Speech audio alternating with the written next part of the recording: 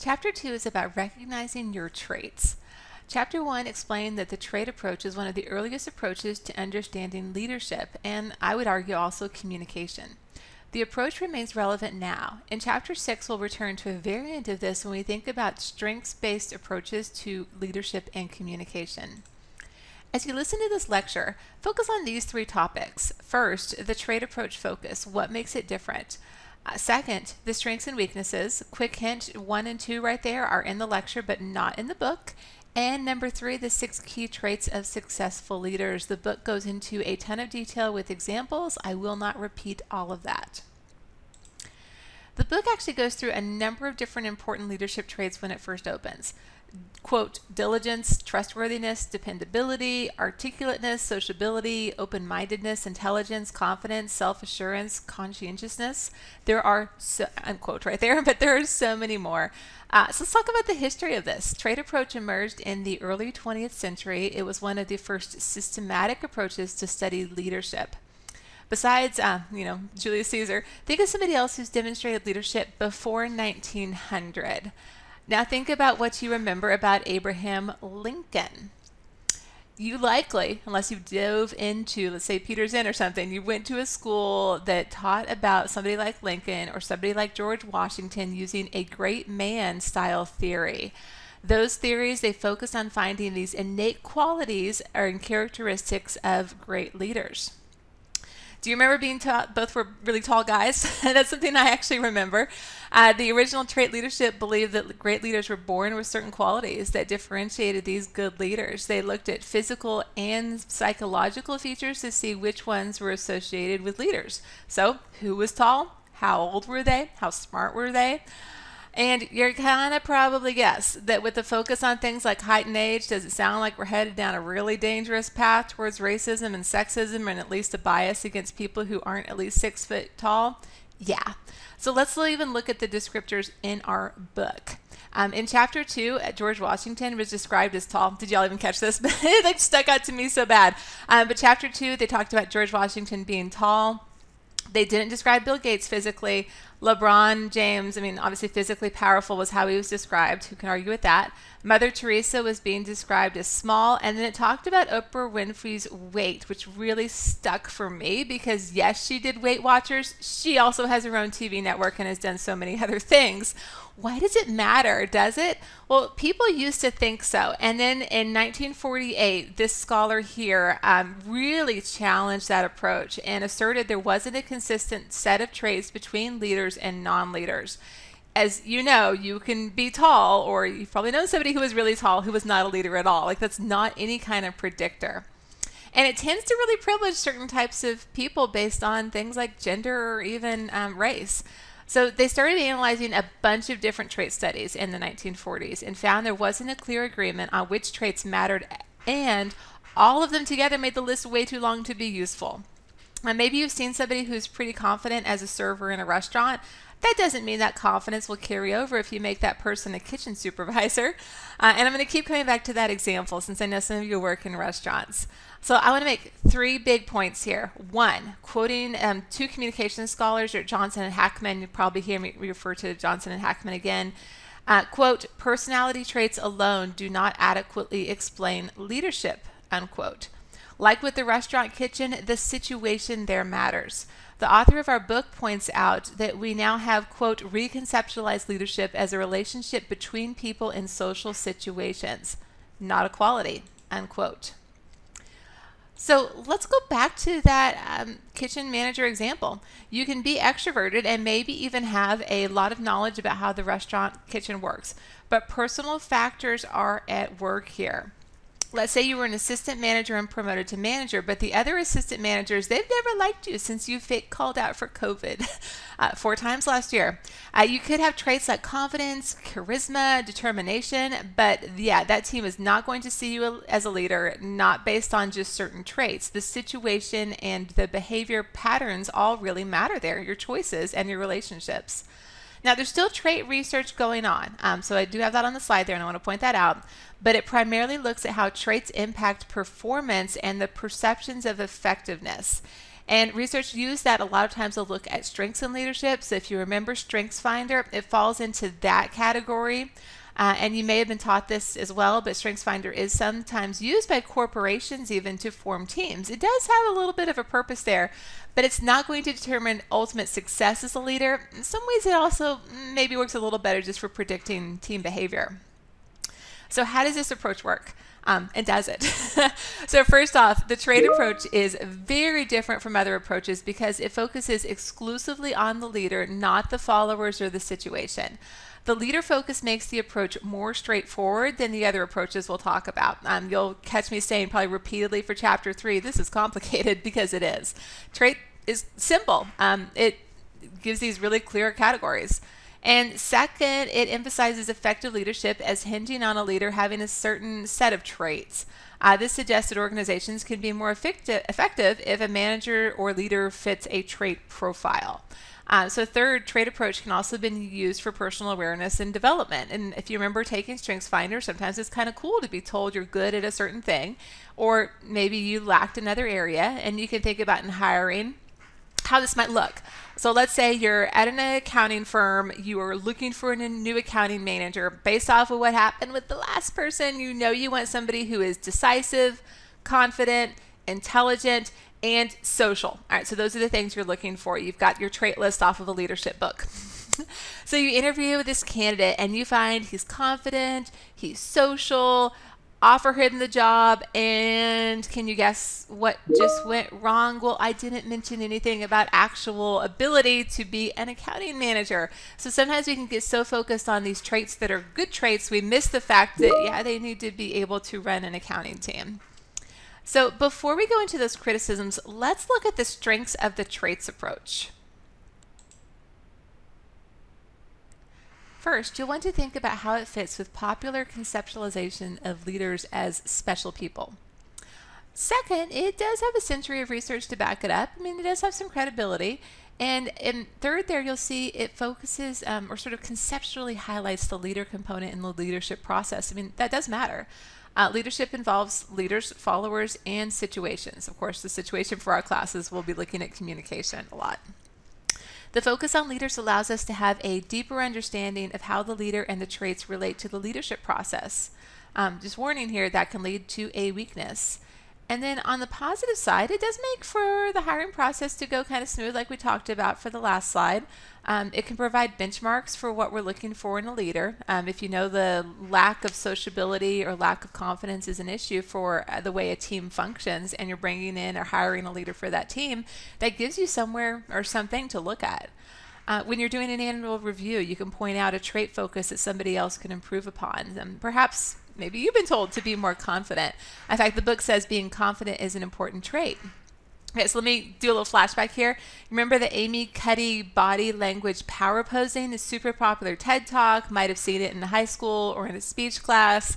Well, you know, stand up straight, hold your hands like this, you'll seem confident is what it said. Research turned out not to be very strong on that, but that idea took off. People loved it. Why? Well, it's easier than actually focusing on changing long-term behaviors, how your relationships work with other people. And if you start to think, well, confidence is standing up straight and all I need to do is go into my meeting and sit up straight, well, yeah, it's probably not going to work out for you. That's not going to carry across. Let's say a presentation example, you're giving a presentation at work, you go in, you use your power posing because your boss said you need to be more confident. Yes, that is a good trait criticism, a good trait to focus on, but just thinking standing up straight and looking confident in a meeting is going to change people's perceptions of you. Well, you can see how that's that weakness where you're focusing in just on what the leader is doing, but in a really shallow, ineffective way. All right, so let me talk about it. I'm already talking about it, but let me talk about the criticisms in more detail. There's no definitive list of leadership traits. I've mentioned confidence, but as you got to a little bit in chapter 1, a lot of this is really cultural or even regional, or depends on other factors like what's a leadership trait in one organization or team might not carry over. Second, this doesn't really consider the importance of situations. So remember that quote from Stodge Hill earlier in the lecture, you've got to be connected with your followers. And I'm not going to name this person, but I'm going to take a moment and talk about somebody I knew who was quite famous for trading shenanigans in the 1980s. He later, when I met him, he was the CEO of a manufacturing company. He had like key, what I would call leadership traits: decisive, determined, charismatic, confident. I mean, he was one of those leaders who walks into a room and it's like, aha, the leader is here. Could not communicate at all. I mean, writing emails, terrible. Normal phone calls, awkward. It really hurt him with connecting with followers and also with working with people outside of just in-person conversations. How do you get to be this major CEO if you couldn't write an email? Well, first off, in the 1980s, he didn't have to worry about that so much, but he had this reputation for being intense and difficult. In the 1980s, that worked. In the 2000s, expectations of employees, of followers, of other organizations, and therefore his situation had changed. For him, and this is again what makes him a great leader, he adapted and he hired somebody to write all of his emails for him in order to connect with the followers. So it's not this trait, let's say with the communication skills, that made him great. And it's not his positive leadership traits that made him great. It was his focus on how he could connect with people and take an honest approach to solving his weaknesses. I feel like if you can remember that story, it'll probably really help you when we get to test questions about weaknesses of the approach. Let me look at a few more approaches here and a few more points. First, people with a set of traits might excel as in one situation but not in the other. Kind of like that leader was awesome in the 80s, harder in the 2000s. Second, some people might have traits that help them become leaders but not the traits that help them stay leaders. So you might think of somebody who's really aggressive or really... somebody came to mind. I don't want to talk about them. All right, somebody who would really push for a promotion and go for it, ask for it, demand it, but they don't have those further leadership traits. Their leadership trait maybe of this aggressiveness got them further, but it's not going to help them when it comes time to communicating with the support staff. That's not what that person's good at. Unless they work at it. So third situation can influence leadership. I keep saying this, but I just want to really emphasize how important this is. It's tricky to identify a universal set of leadership traits because trait and approach, it gets this really highly subjective list of the most important leadership traits. Subjective because it doesn't look at followers or situations. So we'll have one author, one scholar. If you get in the popular self-help books, you'll see so many. They'll say X trait is important, and another one says Y trait is important. Trait research emphasizes identifying traits, but it doesn't often look at how traits impact group members and their work. You're not much of a leader if you don't have a group or anybody following you. When you did Strengths Finders, here's another example. Did you look at your results, or did you think about how your strengths might impact other people? I've had some students who get to part 2 where they think about the impact of their strengths on other people, but usually what happens is you get that report, you see it said my strength was this, my strength was not that, and you're like, oh cool, I should do this. You don't think about other people with it. That's one of the weaknesses there we'll come back to. So trait research looks at the link between traits and leadership emergence. It doesn't look at the link, I love that, so let me just say it one more time.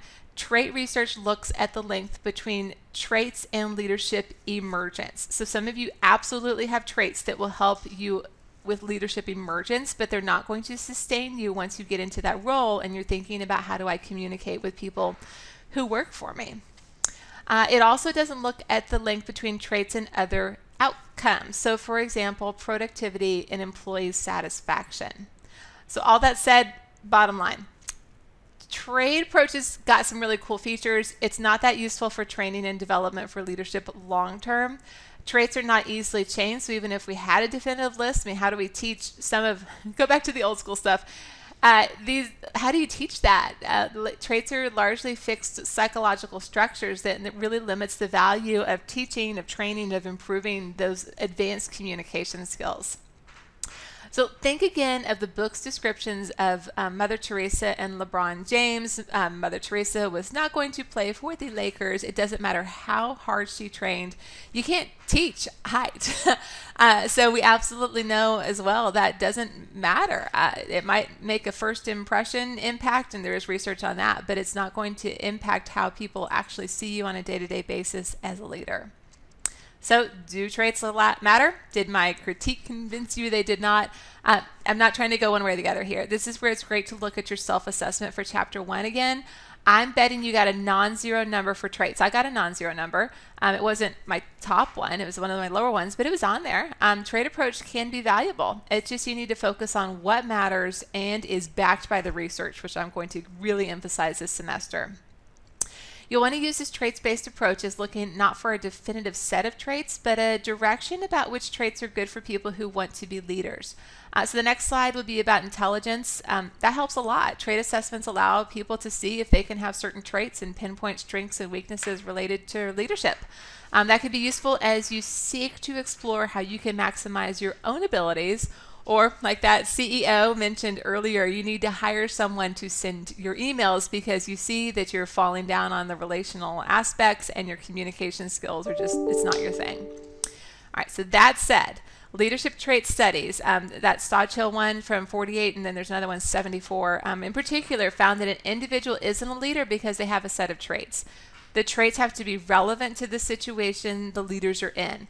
Leaders in one situation may not be leaders in another. That's why I use the example of someone being a bad kitchen manager. Managing the wait staff takes different skills than managing back of house or say full front of house. Some traits like confidence might carry over, but it's not going to make that person the right leader for that situation. All right, I'm going to just be completely transparent. So I have actually been criticized for being too confident sometimes. It is, I think, something that I've just been my entire life, where if I understand my values, I understand my goals, and I know what I'm doing and have a real vision for where I'm going, I will be really confident about that. And what I've had to realize is, although my confidence can inspire people who are following me, it can also make people a little bit nervous. So the more then I know what I need to adjust here for my trait is that I have to be sure that I'm explaining all of the research behind my decisions and my justification. That gets, I'm talking about my team who works here at UT Dallas, but that sometimes can create more buy-in, because otherwise my confidence level can come off as, well, why? Why is she like that? But really I'm confident because I know I did the work. I know I have a vision for where we're going, and I did the research. All right, so next, one more point here, and we'll move on to the top 6 key traits. This is important. Leadership is not passive. If you just got that example, that took active work, it took self-analysis, it led to more me thinking about my behavior and my group interaction, and it was not, and then how I communicate with those people. That comes from working with group members, and findings like this about leadership not being passive has led to additional behavioral and situational leadership research. So your book talks about how studies have identified traits. We're going to go through some of those in a minute, because the 6 key traits in the book. Now that I've gone through all this, there's not these key lists, but there are 6 ones where they've used advanced statistical techniques, looking at all the studies to look for the traits that appear consistently. So I am going to talk a little about those. So 6 key traits are intelligence, confidence, charisma, determination, sociability, and integrity. So those are the top 6 in the book. Book covers them super well, so I'm going to try not to repeat anything in the book. So first up is intelligence. This is not the good test taker necessarily. It means you have good language skills, good perceptual skills, good reasoning ability. It means you're well informed. It's one of the reasons I recommend subscribing to business newsletters and podcasts. But let me think, or all of us think a little more relationally about this. A manager might notice from an employee's email that an employee's grumpy. So here we have this communication moment, a moment of analysis. A leader here is going to use intelligence and say, ooh, well, maybe this employee is angry because we've reorganized this, because they had a change in their schedule, something else happened. In fact, Northhouse, not in our book, but in another study, points out that leaders tend to have higher intelligence than non-leaders, and they just get things like that because they're incorporating a lot of different information and have emotional intelligence there too. So here's something, though, that I'm just going to complicate it for you a bit. Leadership can be counterproductive if the leader and follower IQs are drastically different. So there was a study in 2017, Simonton, if you want to Google it, but they found that the optional IQ is above 1 standard deviation, let me say it again, just above 1 standard deviation above the mean follower IQ. So here is my example to help you get this, because we're coming off of a break. But think about those stereotypical Hollywood Hallmark movies. You think of those? Or at least seeing the jokes about them online. All right, so big city top firm lawyer moves home to take over the family apple orchard. It just sounds like a plot, right?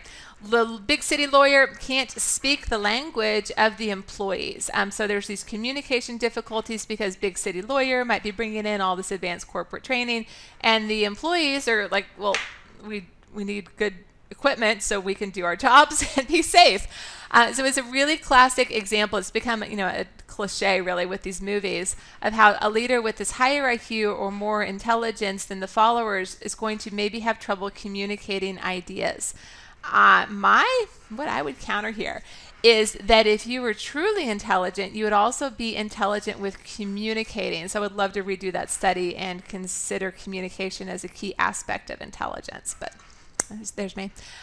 So let me give one other example from the workplace that's not a Hallmark movie. Let's think about you have a small medical billing group.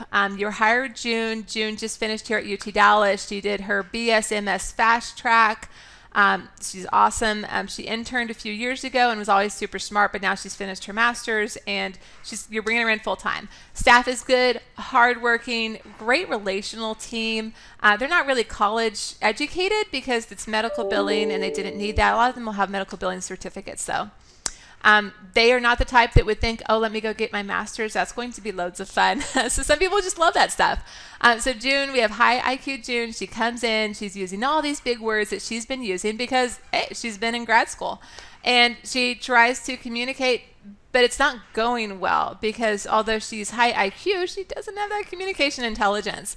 So it doesn't take long for the employees to figure out that she's kind of stuck on the fact she knows she's smart and she's hard to talk to. That's not going to be a solid way to build team relationships. There's a clear skills and communication fix, but the trait, just straight intelligence, can be a problem if you aren't applying that intelligence to focus on how people perceive you, your relationships, how you communicate, and so on. There's this curvilinear relationship between IQ and perceived leadership. So it's good to be smart as a leader, but if you're too smart, it can impact leadership perceptions negatively. And again, perception is the key word there. It doesn't mean it's going to be hard to be a leader if you're smart. It's just that you need to apply that smarts to communicating and relationships too. All right, next up, confidence. You ready to do your power posing like I mentioned earlier? So sit up straight, push back your shoulders. Do that to stretch, but that's not what's going on here. Confidence connects to self-assurance. So you know you can reach your goals. Move forward, keep going. This is something you can build. You have to be aware of what's required, and it helps to have a good mentor. This is huge. Find a good mentor when you get to a workplace.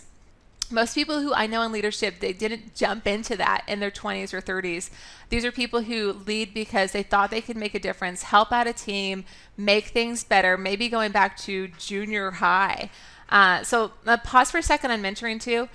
If you are applying to jobs, that is a great thing to ask for. I know that part of the reason I'm successful is I have had people at UT Dallas and also before I was at UT Dallas take time to offer me some mentoring. Even this week I got a call from somebody about how to improve my ability to manage a couple of people in a meeting. And that's a gift. Like some people might take it as like, wow, they're critiquing me. It wasn't a critique. It was a gift because now I know how to work better with those two people when I'm leading meetings.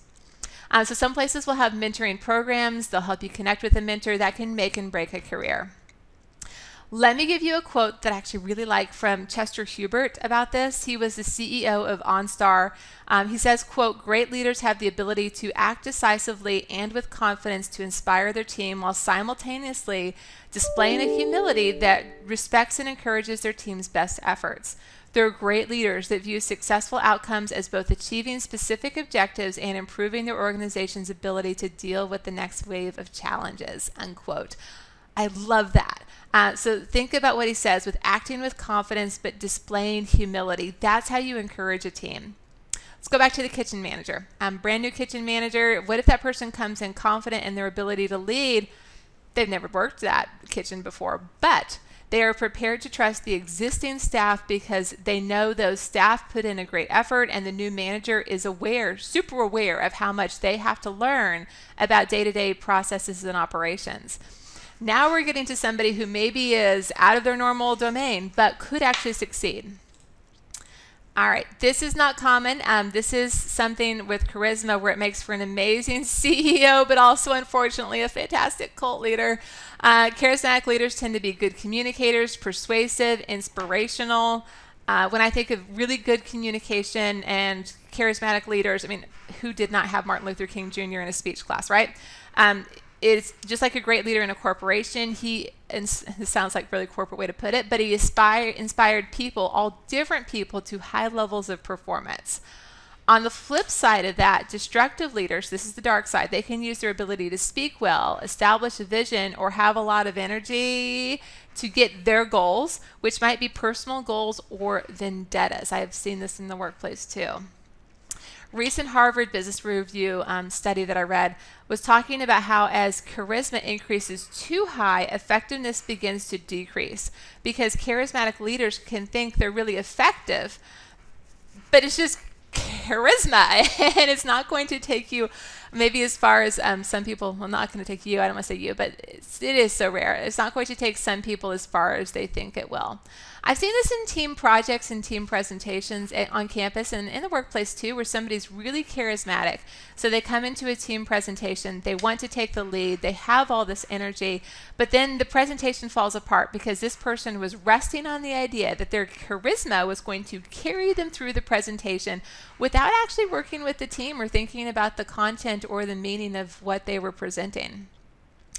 Consider this point made by the authors of that Harvard Business Review study, quote, self-confidence, for instance, may turn into overconfidence and narcissism in highly charismatic leaders, while risk tolerance and persuasiveness may start to translate into manipulative behavior. Further, the enthusiastic and entertaining nature of charisma may turn into attention-seeking behaviors that distract the organization from its mission. And extreme creativity can make highly charismatic leaders think and act in fanciful or even eccentric ways, unquote. I have seen this, it's rare, but just trust me, there are people out there who are charismatic, but the charisma needs to be balanced with other qualities like intelligence and respectfulness, and we'll say this next one, which is determination.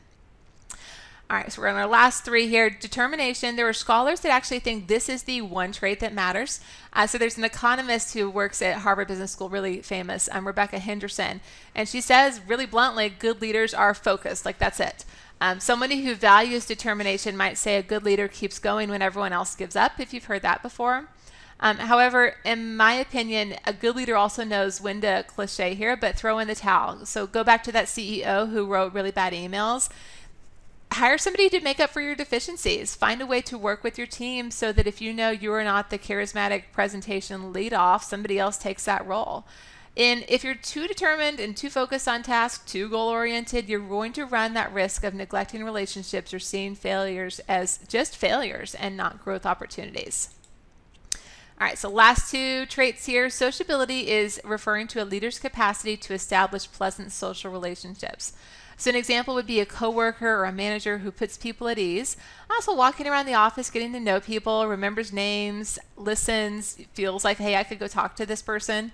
The social interaction is going to help to build relationships and set people at ease. So let me flip this a little to an example of how some people attempt this.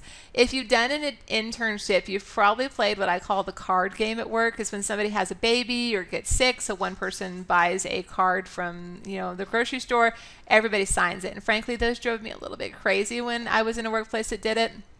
Why? Well, it's an attempt at demonstrating sociable relationships without doing some of the actual work of sociability where you're really getting to know someone. I know I signed cards in that workplace that did them for people I didn't know. That's not a social relationship. That's not going to improve the workplace dynamic or communication. It's just going to be a sign-off. And I'm not saying don't do them. I think they can be a really nice token and a gesture. But if you want to be a sociable leader, it needs to go beyond that. In fact, think about, if you're trying to think of what is this sociable person, if you work from somebody who thinks that a lunch out as a team is a good reward or a Zoom happy hour will improve morale, probably a manager who really emphasizes sociability, a leader who's sociable. A determined task-oriented manager is probably never scheduling a Zoom happy hour.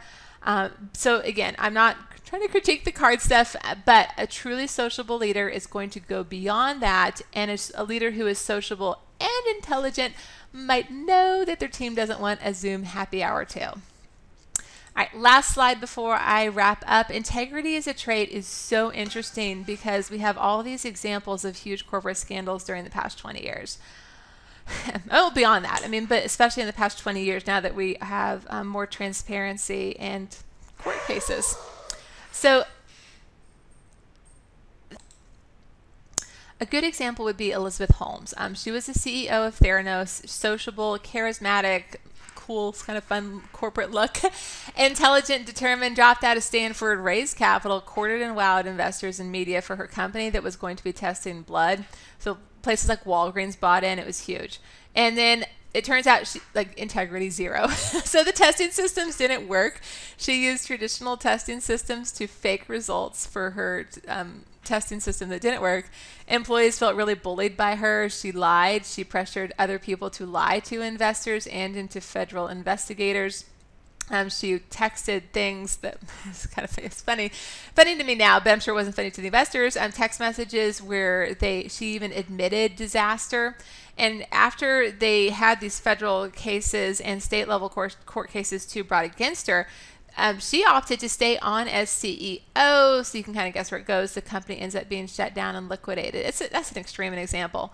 But if you lack integrity, it's going to be a problem. If not now, it'll be later. And that's an extreme example. Let's talk with something more typical.